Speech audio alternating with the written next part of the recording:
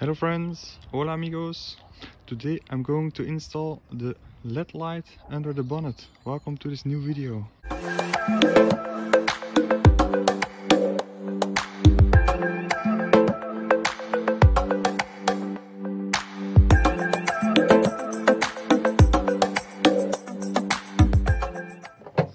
So fans of this channel maybe remember that I installed a LED light right there on my old white Qashqai, and I really like to reinstall it on this one as well. I will make a new video as I'm going to change the approach a little bit. On the other Qashqai I put the light switch just over here. It did work, but I think it was blocked by the mechanism itself, so it got deformed. So now I'm going to install a nicer light switch right down there.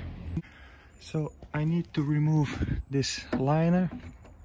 A little top tip that I can give you is place something on the motor, as sometimes these clips tend to fly away, and if they fly in your motor compartment, well, you have quite some fun to retrieve it. So I already removed those two. Just place something underneath and then lift to get it out. It is just clips in, as you can see here, so don't be afraid to give it a little bit of pressure in order to get them out. The access on this Qashqai version isn't as good as on the previous Qashqai, so I fed several guide cables through and I attached my rail wire, and now I'm going to pull it all the way back. So then you look for the correct spot to place the LED, and you drill a small hole in order to get this cable in. So just drill carefully, but you have 2 layers to go through in order to get in there. So here again, use something like this little metallic wire in order to feed the cables to the right position. I attached this LED strip with the tape that came with it, but I also used some silicone in order to make it more discreet and make it more solid. I don't want it to come off at any time. As you can see, I placed a cable protection behind the liner where the cable is visible. It goes all the way behind here, and there I guided it downwards, and here in the cable protector it goes all the way through here. And now it's time to make the connection. As I told in the beginning, I don't use a switch here any longer. I found this really nice little switch. You can find its link in the description, and this switch fits right in this place. So there are 4 pins. 2 of them are for the light of the switch itself, and there are 2 pins for the in and out of the switch.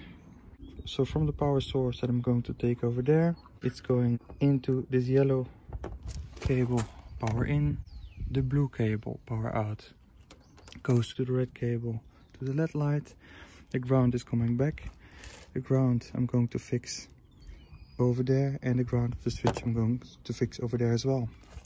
You may remember that I have my Martin box that is fed also over here, and I'm going to use those cables for my LED light. That doesn't use very much power. My LED is only used very little, so I can use the same power source. So everything is wired, nicely attached, protected with cable covers, and as you can see here is the button. When I hit it, a little light shines.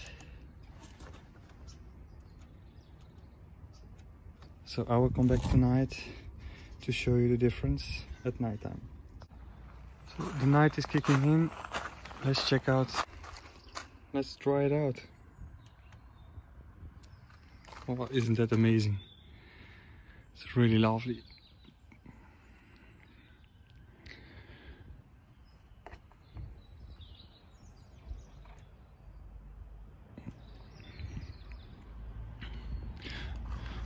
So for only some euros you already have this LED bar, some cabling, a little nice switch, and you always have really good lighting to check out your motor when needed. So I hope you like this video. Don't forget to share, to subscribe and leave a comment, and I see you in the very next video. Bye bye.